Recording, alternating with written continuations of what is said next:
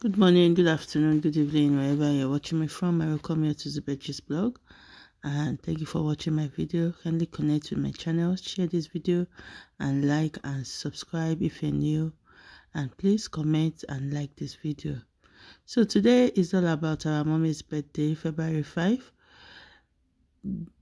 Pastor Mrs. Oyedepo, the wife of the founder of the Winners Chapel, Bishop David Oyedepo, and our Papa in the Lord said beautiful things about his wife in this video. I attached the clip to this video so that you can watch and learn. It's a much for all single ladies. Must watch this, share it to single ladies, and also even if you're a married lady, you can also gain one or two things to spice up your marriage. So we wish our mommy a happy birthday and long life and prosperity. So I leave you to watch this. God bless you. Subscribe, like, and share. Thank you.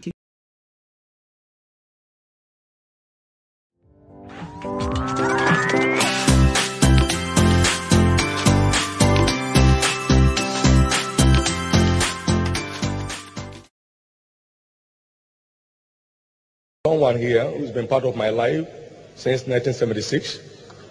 Amen. Hallelujah. And I believe one of the best things that ever happened to me in my life is my God-directed step to this very short lady. Amen. And I can tell you this, she's one of the first fruits of my capacity to locate God's plan. God said to me in very clean language, that is your wife. There was no mistake. It was not a guesswork. There was no assumption. Now hear me. Very clean, very clear. No struggle. That is your wife. She's the first to hear from my mouth what God said in delivering this mandate. She stayed with me most productively and fruitfully all those years. Amen. She's been there from the time of the wilderness to the time of the opening of the book in the synagogue, and to the time of giving expression to the world. Would you please rise to your feet and welcome with me this angel of God as she comes to bring the word. Please come in. Amen. Praise God. Hallelujah.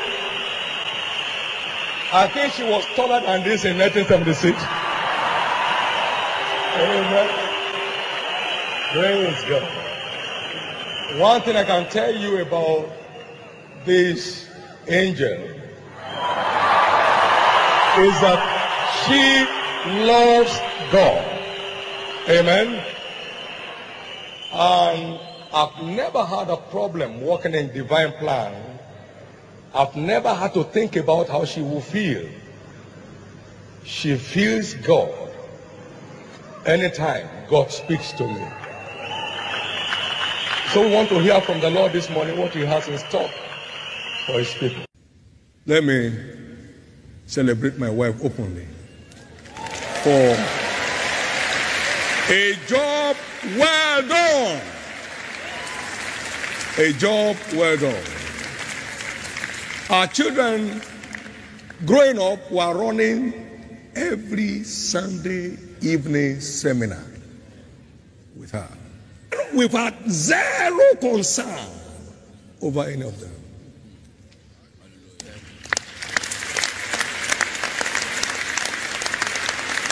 No one went to college without speaking in tongues fluently. No makeup.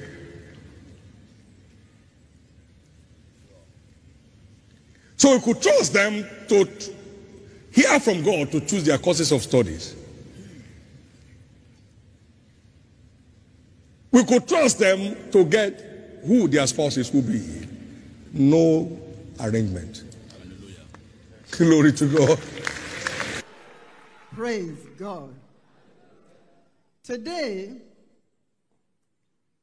I have returned like that one leper in the Bible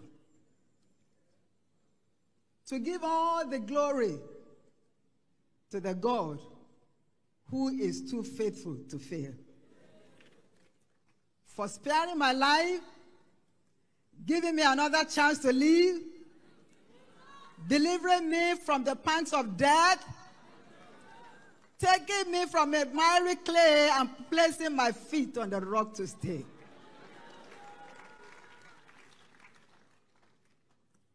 Taking me from the wheelchair and putting me on my feet today with joy and gladness and gratitude. I have returned today to say thank you, Jesus. Today, we are all here not to celebrate me as it were, but the Jesus that is in me. He is the one that makes all the difference. Therefore, Jesus Christ is the reason why we are gathered here today. And I cannot thank him enough for this great opportunity and honor. It's not a right.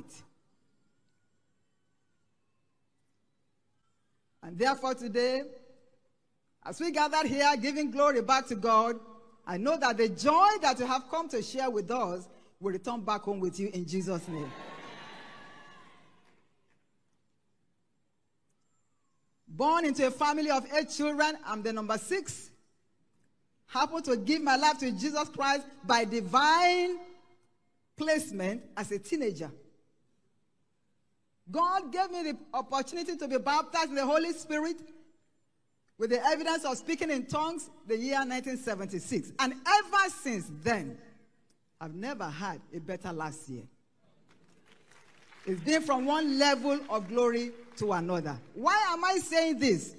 If you have Jesus Christ in your life, no matter the attempts of the devil, you will end up triumphing. In case you are here today, confronted with any challenge, remember me standing here today once on the wheelchair. God, who did mine, he will do your own too. Don't you ever give up on God.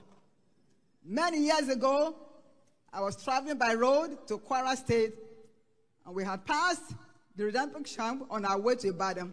And I heard the voice of God said very clearly to me, you are born a blessing, Abiola, not a burden. He called me by my name. You are born a blessing, not a burden. And when all this fears attack began, I said to myself, but oh Lord, I'm born a blessing. I've not been a blessing yet enough to my world. And after the rescue, God placed in my heart, and the Faith Abiola Oyedepo Foundation was established. To the glory of God today, I'm excited. I'm grateful to God. Many lives have been born again. Many lives have been rescued. Homes have been restored. Villages I never knew I could ever go to. We've been to villages. And by the grace of God, heads of communities have given their lives to Christ, attending church today, born again, established in the faith.